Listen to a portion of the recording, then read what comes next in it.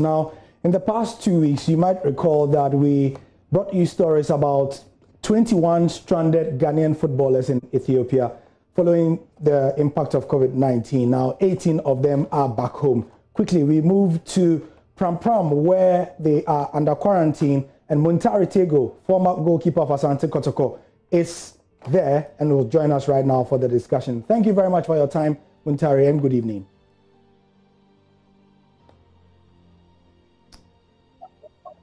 Hello, Muntari.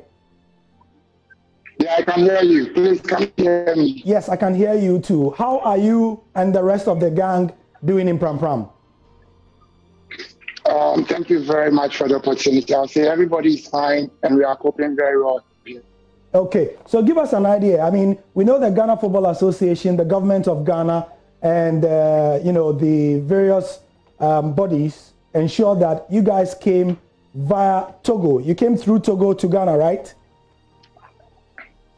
Yes, we did. Okay, so give us an idea of how it was moving from Lome into Ghana and then to Pram. Okay, thank you very much. I would say we came up with a plan. We met the airlines, which is Ethiopia Airways, and they told us they will be flying to Togo on the 3rd and on the 10th, but it was not successful. They canceled both flights, so they gave us on the 17th. So we communicated to the FA, which is Mr. Alex Asante at the FA, and also the PE, that this is what we've gotten. So if they can help us with a clearance and also a bus to pick us up from Togo to Ghana, and by God's grace, they did that by helping us, and also the bus from Togo to Ghana. So we quickly changed our tickets to Lome and also paid the difference, which $200 and $300 to change the destination from Ghana to Lome. So,